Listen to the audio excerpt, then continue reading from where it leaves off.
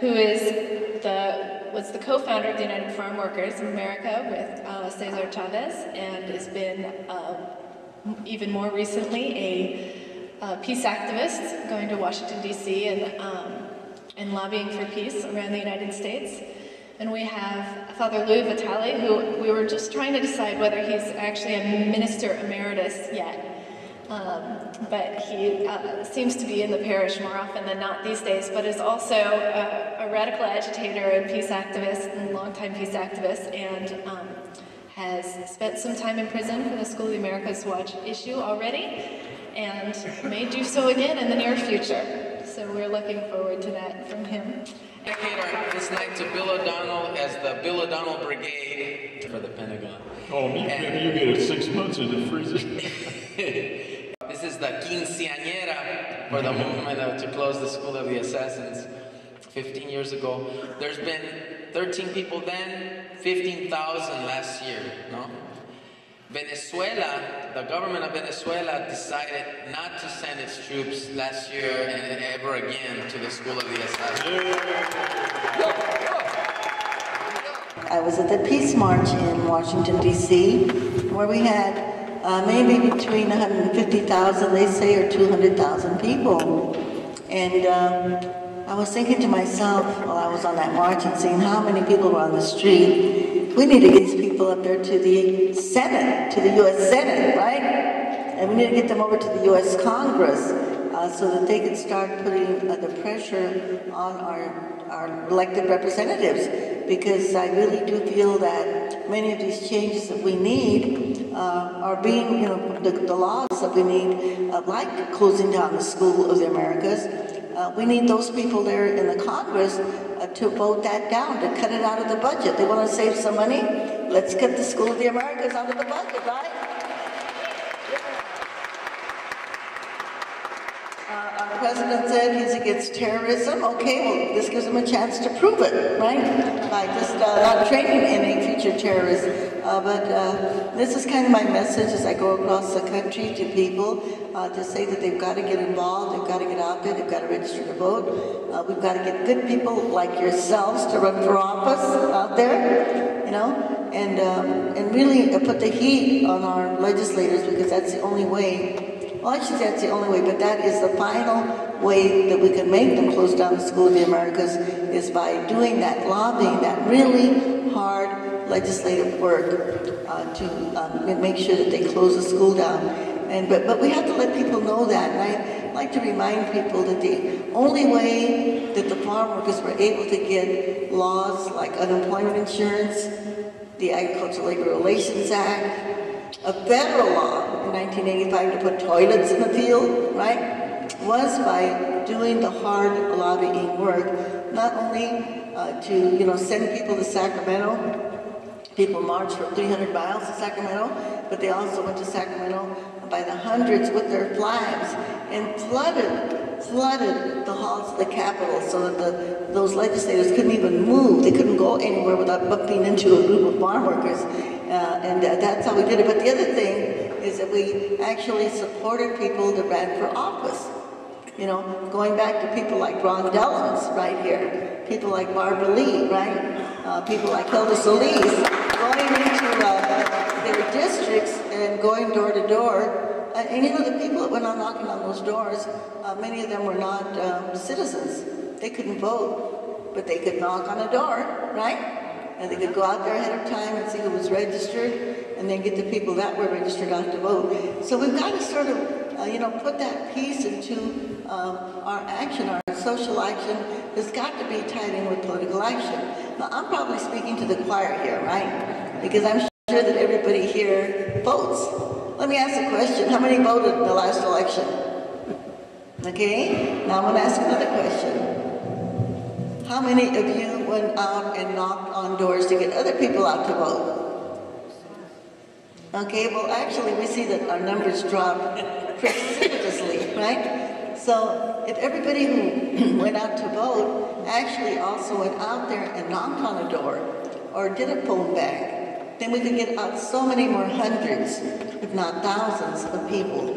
So I think that, Father Louis, I don't know if you agree with me or not, but I think that we've got to add that piece onto this fight to close the School of the Americas, right? We've got to, all of us have got to organize and send hundreds of letters to our Congress people to say, vote the school out of the U.S. budget. That was our first award for someone who we saw as a image of nonviolence, as a person that we knew that was perhaps the #1 practitioner of nonviolence that we could recognize was Dolores Huerta. But I know a lot of us are we're really quick in our society today with the media and all to kind of make an icon of someone and say, oh, this is a wonderful person, this is a wonderful person, this is a great, outstanding, inspirational person and all of that. If you just listen right there, you caught the real Dolores Huerta. Her mother was an organizer and taught her community organizing while she was raising all these children and all that in New Mexico and all that. And Dolores has always been an organizer.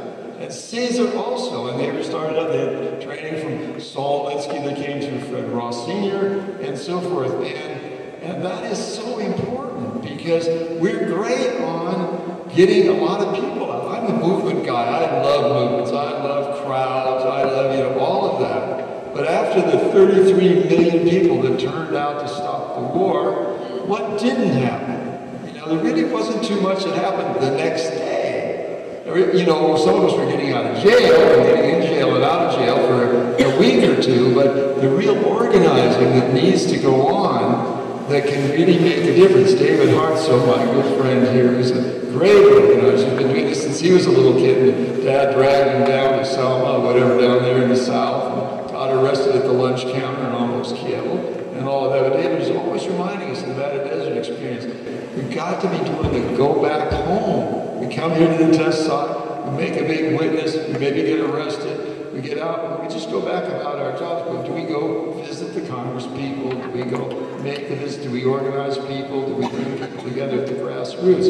That's, of course, what made the farm worker movement work, is because they do organizing. And she's still, to the very end, at this point in her life, she's starting a whole new organization, the Dolores Huerta Foundation, to teach people how to organize. And that's what we really, really have to do.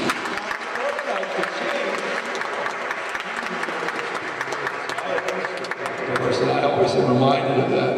And I read through some things about you here just again and again and again, but I just kept noticing how that just jumps out. And we hear it in every word you say. So I hope we can at least carry that with us, that we've got to do that kind of work. There's two areas of domination that are going on in the world today around the School of the Americas and the domination that it's providing, the massacres that go on by the School of the, as a result of the School of the Americas, and the whole nuclear domination, which is the bottom line. Even though we've not in all of these almost 50 years fired another nuclear weapon, we're always reminding the world that we are ready to do it. And now our government is coming up with a new policy, preemptive.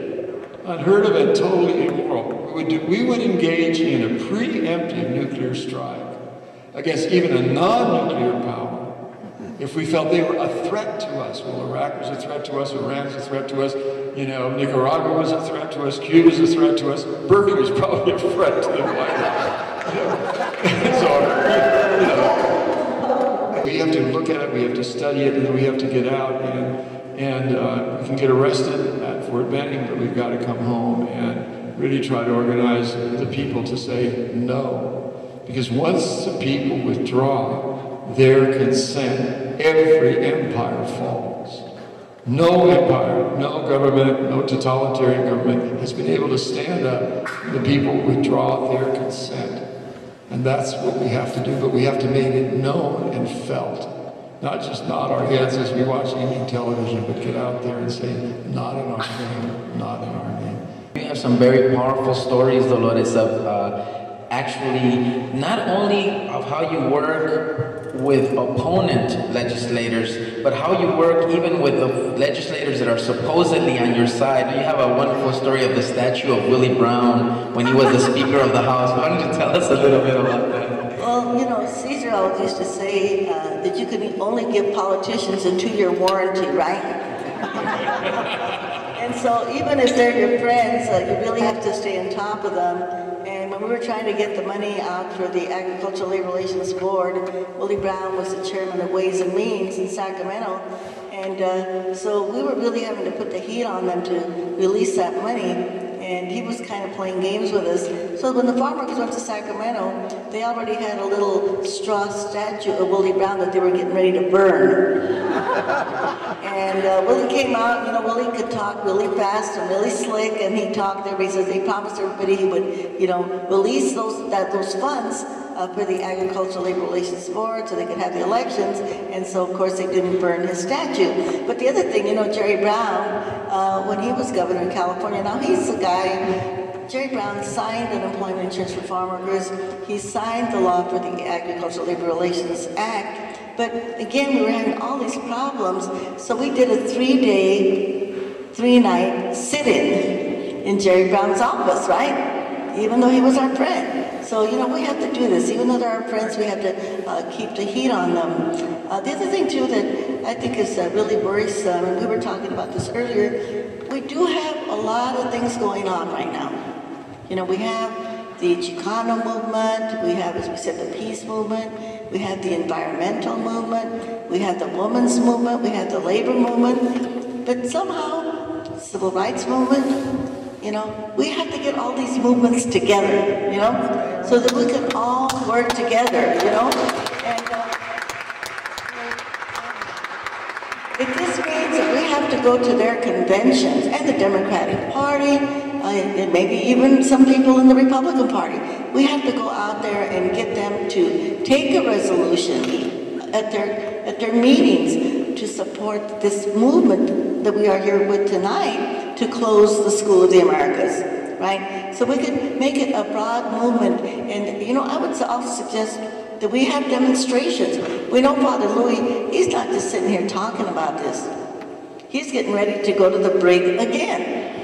You know, he's getting ready to go to jail again, you know, because this is how much this cause means to him, because he has seen the devastation that has been caused by these people who have been trained in terror by our tax dollars, you know. So I think that when the caravan gets to Fort Benning, Georgia, that we should also do a demonstration here at the Federal Building, you know. Do one here, do one in San Francisco, you know, in all of the federal buildings that we can find. You know, do a demonstration to support the caravan and the thousands of people that are going to be there. For those of us that can't go this time, you know, then let's try to do something in our own towns with our banners there to close the school, right? But I think it's got a new name now.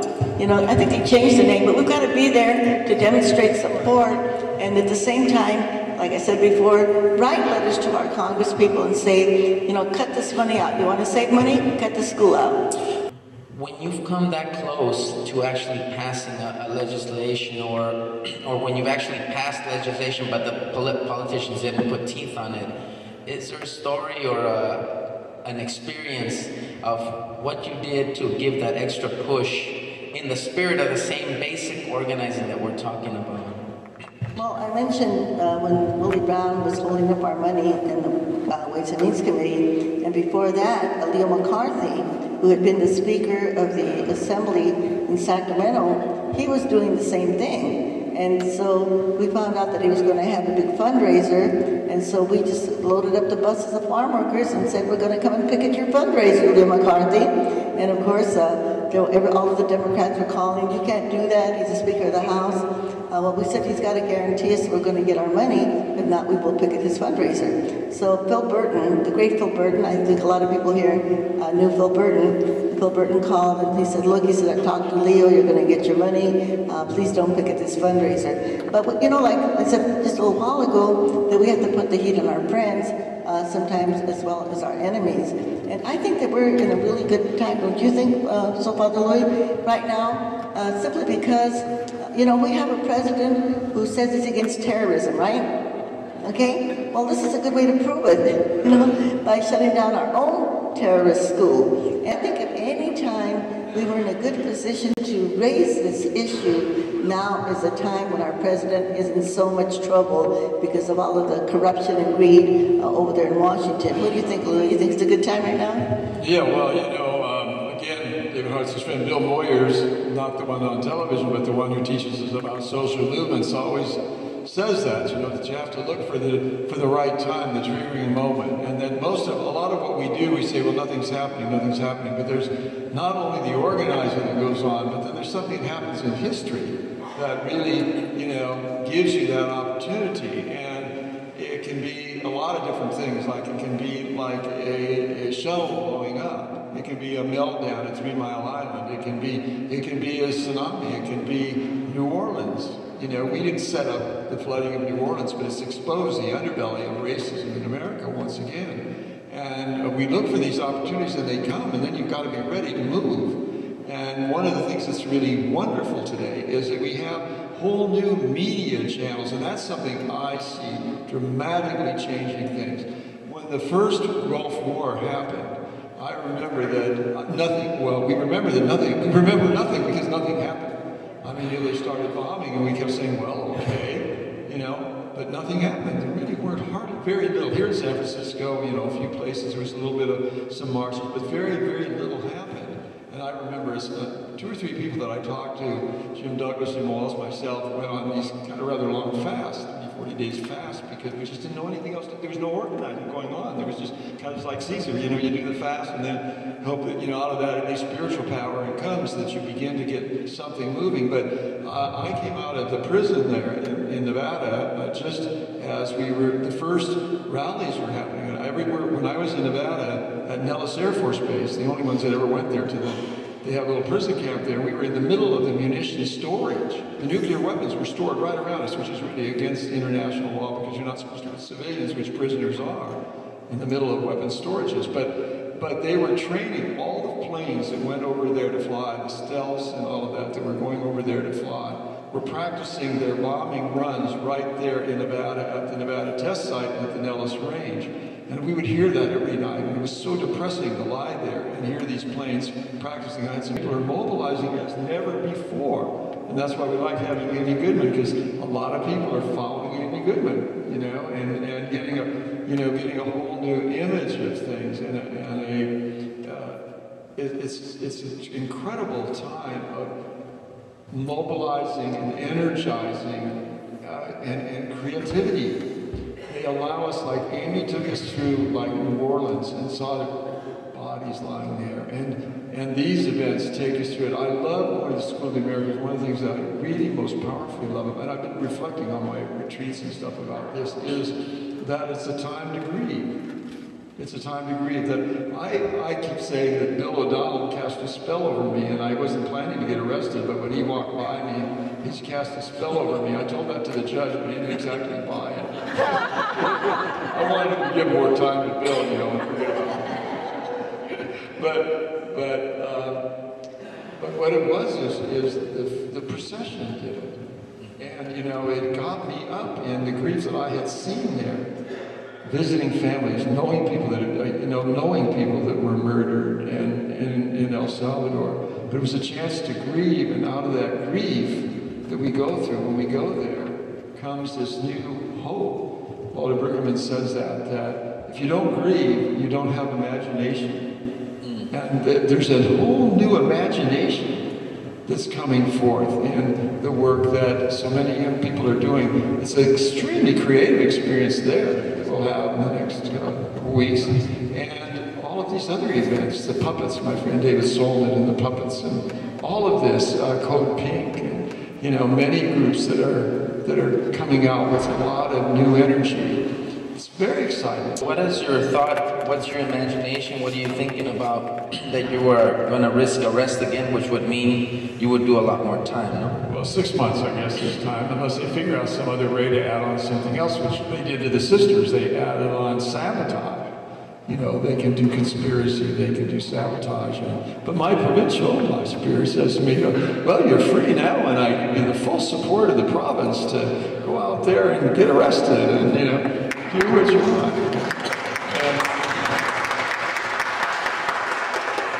I'm just going to say one more story, and then I'm going to stop because I'm talking too much. But we had Becky Johnson come up here, and I just have to say that, where's Becky? We had our trial Becky was the one who worked us through the whole preparing for the trial and all of that. And then we went on trial, and then we were getting ready to leave on a Sunday morning, and she invited us to come down to the gate of Fort Benning, and we were going to go have a little kind of breakfast and a little prayer or something like that. And, you know, she talked about, you know, you can shut down the Fort Benning. Well, as we walked up to the gate, we noticed something was going on there. We saw these big gates kind of moving, and when we got to the gate, those huge big gates that had been put up after 9/11, controlling Fort Benning. And remember, there's more than the School of the Americans. There's 25,000 soldiers there. There's the Ranger School. There's the Jump School. There's the General School. There's all the Special Forces schools. There's all of this that goes on at Fort Benning. Well, Becky had closed those great big gates, took one of those, you know, like black lock things that you can't hardly cut around her pretty neck that we saw up here a few minutes ago, and locked those gates shut. And for 3.5 hours, they could not open the gates to the most powerful military training school in the world. She shut it down. One person was burned up.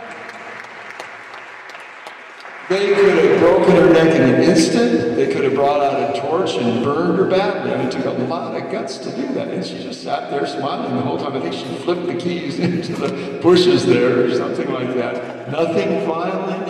No yelling, no shouting, just with her own body. That's what the martyrs did. Or remember the Jews, they went and laid down and bared their throats. You know, that's what she did. I mean, that was imaginative, it was creative, it was extremely, extremely powerful.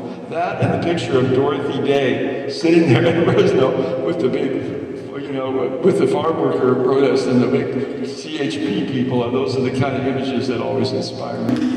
As you know, I think everybody here knows that Cesar, being a very strong disciple and advocate of peace and violence, that the way he demonstrated this, I guess the most profound way, is when he went on his fast.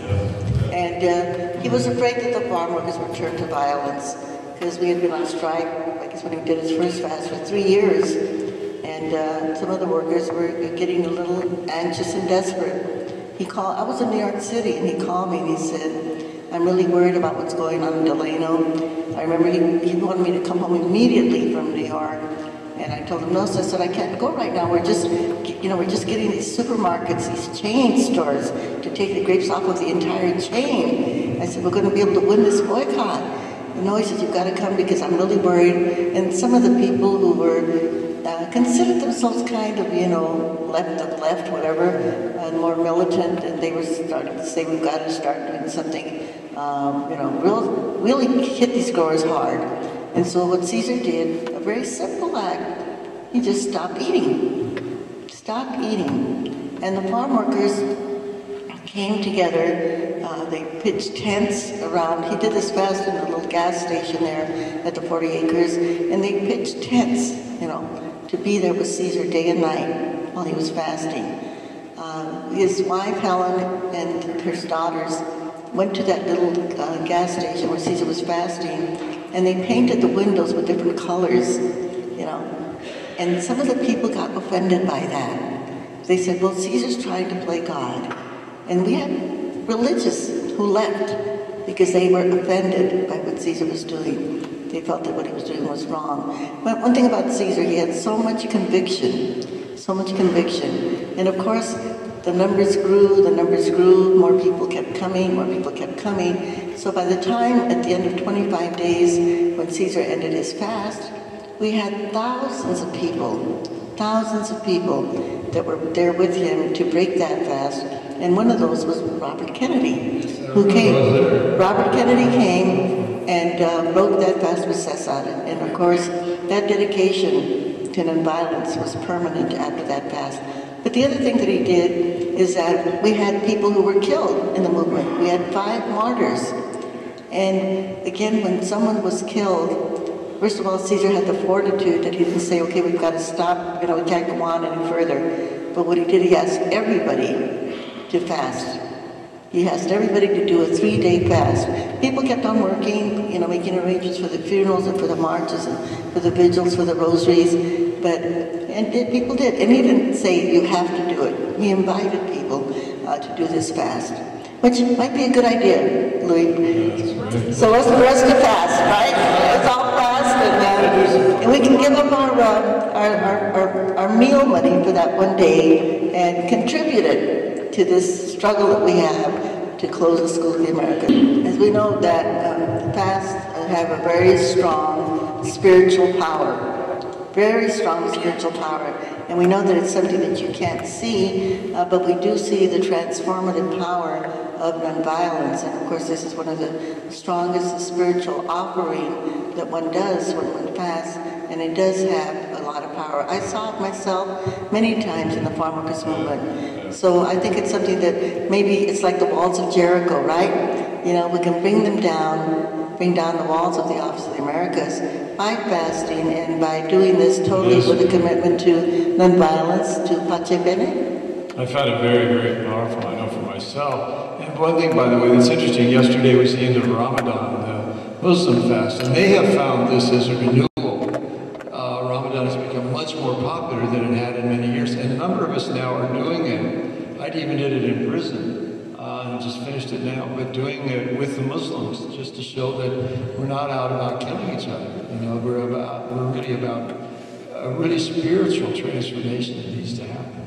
With the Great Boycott in '65, you all developed a series of committees and groups that went around the country, you know, setting up and organizing small teams. And I'm wondering, that could be an idea to give folks here ourselves as we're working to close the School of Assassins. These are mostly farm workers, and since they were putting everybody in jail in Delano, and even though the strike was very successful, we were able to get people to come out and join the strike as they brought in more and more strike breakers. So we sent the farm workers out. We sent them out to the cities to ask people to boycott grapes, and they set up support committees. Like we'd send a person to Boston.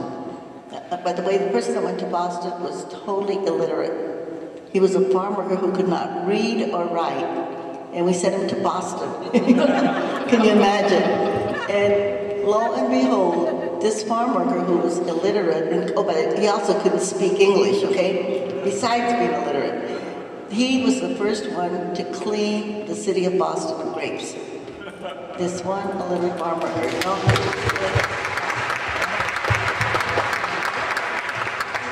I'll tell you a little story about him. He told me this story. They used to have the Boston Common where people would come together during the Vietnam War, and so he wanted to make sure that they knew about the boycott. So he made a bunch of boycott grape signs, and he put them on poles. And so then he would go up to a person and say, "Could you hold my pole here because I've got to go to the bathroom, right?" And then he would go up to another person and say, "Could you hold my pole here? I've got to get something out of my car." So pretty soon the whole Boston Commons was full of boycott grape signs, right? And he was extremely imaginative. One of the people that was working with him told me they were traveling together and there was a fire. So he pulled the car over to the side and said, "What are you doing?" He says, get the leaflets. We've got to leaflet the people here at the fire, right?" And it was just, by, passing, thousands of leaflets standing on the street corners with big signs that said, "Boycott grapes," right? That, so many thousands of people just going to churches, going to places and talking to people. That's what was done, and setting up these committees. So we've been talking about maybe we can do this. Setting up committees all over the United States so that we can really tie this down and go from the 131 sponsors that we have now in the Congress and get over so we can get the majority of the people in the Congress to come on our side and to close that school.